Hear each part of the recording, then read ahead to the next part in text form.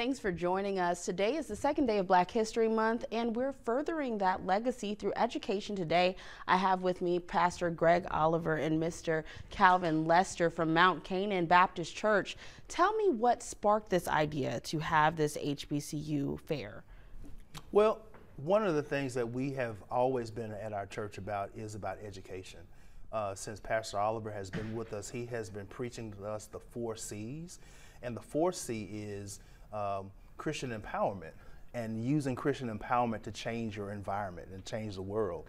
And as an HBCU graduate, and he's an HBCU graduate, we understand that the transformative power of those colleges and institutions. And so we just wanted to bring some of those schools to Shreveport to give our students an opportunity to be exposed to the transformational power of our colleges and our universities. And for people who don't know, Pastor Oliver, do you mind explaining a little bit about HBCUs? What does HBCU stand for, and why is the legacy so important? I think HBCUs have been very vital to the growth and the transformation of our communities.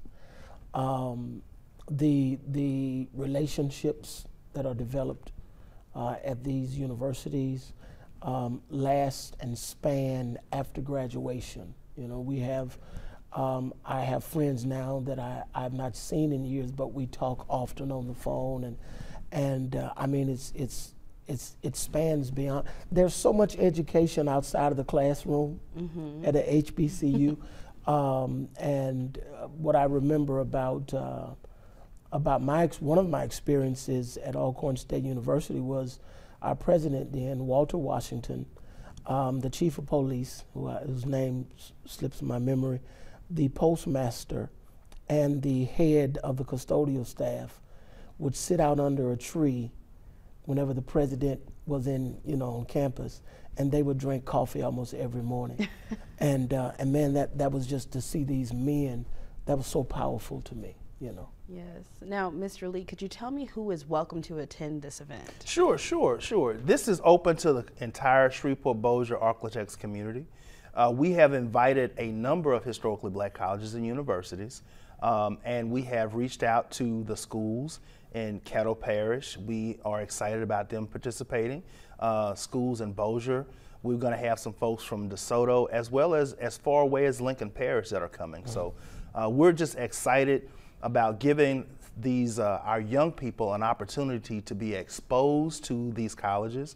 More often than not, in our community, we have to bring the students to the campus. This is going to be an opportunity to have, and I think we have about 15 confirmed thus far that are actually going to be on our campus at Mount Canaan, and the students will be able to ask all the questions they want. You know, you might talk about your dream institution. I'm wearing my colors. That's my institution, Southern University. I'm very proud Southernite.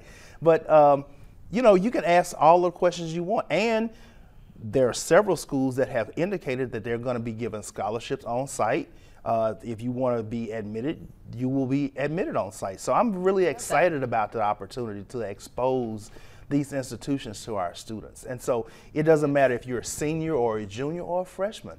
If you are a high school student, we want to see you there. Yeah. Okay, and how do students need to come prepared for the event, and give us the details, time, location? So the location is the Mount Canaan Baptist Church in our Norma J. Blake Community Center, 1664 Alston Street here in Shreveport, Suite 71101. All they need to do is show up. Now, we have registration, which is on site. It costs you nothing. All we're asking the students to do is, if they have a phone device, they can register on site. They, do the QR code. Kids love the technology. That will allow them to register and give their information to the colleges, so that after they move around and have a good time at the event, the schools can reach out to them and give them more information about their institutions. So all they really need to do is show up, and everything else will be taken care of. But we are very excited about the opportunity. What a great way of furthering Black history by including students in our historically black colleges and universities. Well, thank you all so much for your time. Thank you. Thank you for having us.